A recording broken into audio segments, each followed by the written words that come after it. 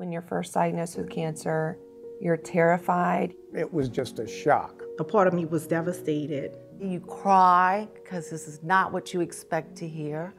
You're wondering what the future holds and what treatment will be like. Find comfort that you are under the best care with Ochsner Health System and that you can get through this.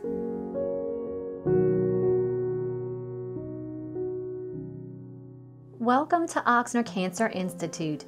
At Ochsner, our staff understands living with cancer is a life-changing experience. You may be feeling different emotions and have many questions. Know that we are here for you and your loved ones. There are several options of treatment for cancer.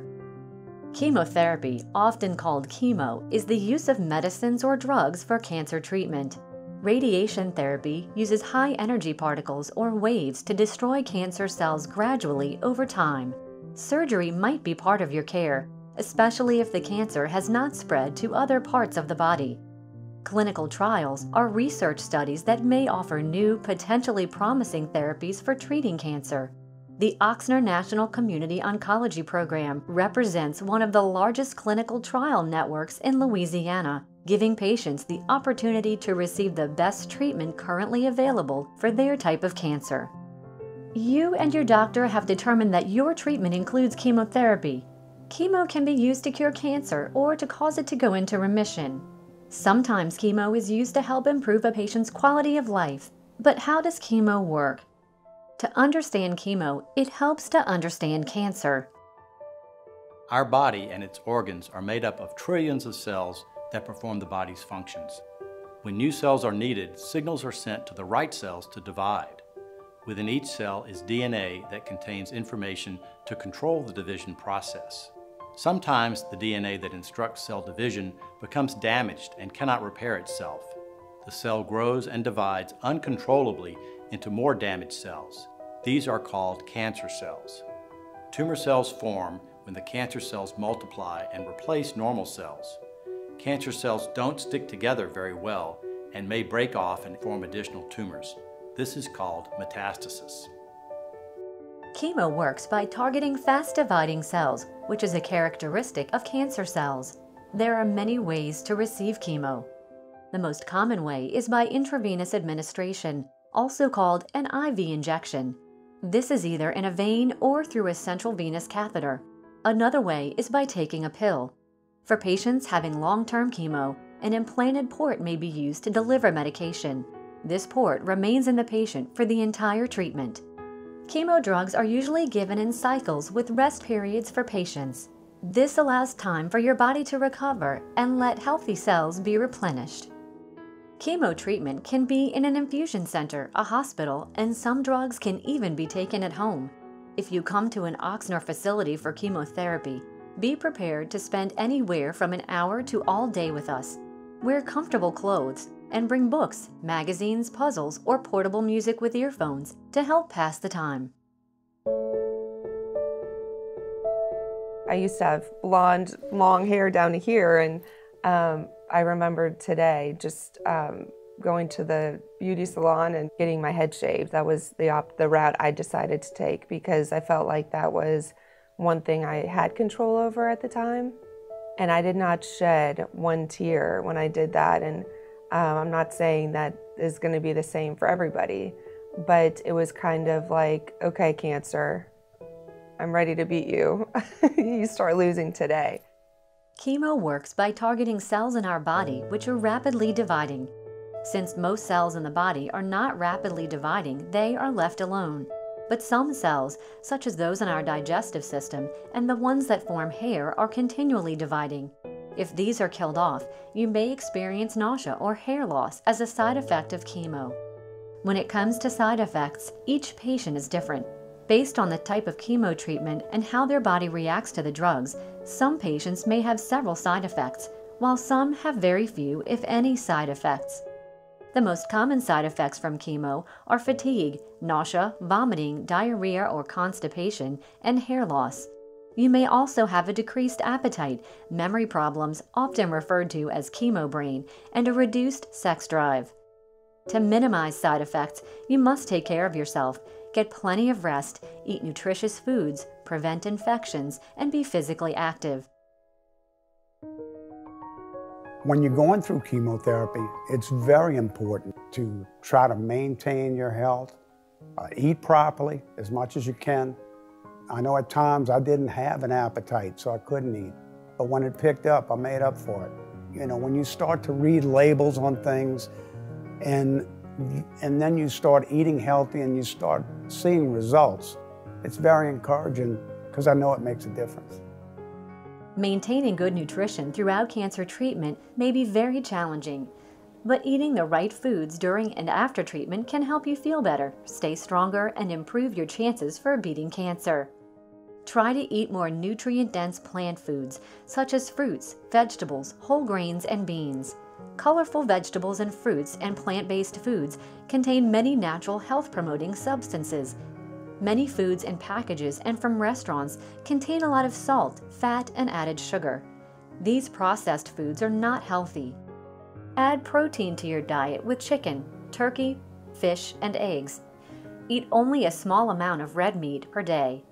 After it is cooked, the amount should be no larger than a deck of cards. Also, don't eat salt-cured, smoked, or pickled meats, such as bacon, sausage, salami, bologna, ham, and hot dogs. Instead, bake, saute, or grill your meats. Cook meat and eggs until well done. Use the plate method when planning your meals. That is, fill half of your plate with fruits and vegetables, 1/4 of your plate with proteins, and the final 1/4 is for starch foods. Drink plenty of fluid throughout the day. Try to have 1 cup every 2 to 3 hours. Avoid soda, sugary drinks, and limit alcoholic beverages. Also, avoid any unpasteurized dairy and fruit or vegetable juice. It is very important that you are practicing safe food handling methods to prevent contracting a foodborne illness. Wash raw fruits and vegetables under cold running water for at least 2 minutes before eating. You should stay away from salad bars and buffets, since you cannot know how well these foods have been cleaned and prepared. Do not eat any food that has been sitting out at room temperature for longer than 2 hours. Finally, refrigerate any leftovers, but do not eat anything more than 3 days old. Ochsner has a registered dietitian to discuss a diet that's best for you and assist in managing your nutrition needs. I became a mall walker. Found out that 1 lap of the mall was almost about 3/4 of a mile. A lot of times my body just wasn't up to being active, but when I could, I was up every morning. I think a strong body gives me a good defense to fight my cancer. Staying physically active each day can enhance well-being and improve recovery. In fact, research has found no harmful effects on patients with cancer from moderate exercise. Physical activity increases muscle strength, which may be affected by surgery and some cancer therapies. Exercise is a great way to relieve stress and improve your appetite. Your ultimate goal is to be active every day for at least 30 minutes. You can be active in many ways. Try walking, lifting weights, riding a bike, dancing, mowing the lawn, or even washing your car. Practicing yoga is a great way to keep joints and muscles limber. You should start exercising gradually, about 5 to 10 minutes each day, and work up to around 20 minutes or more a day. Be sure to listen to your body and rest as needed.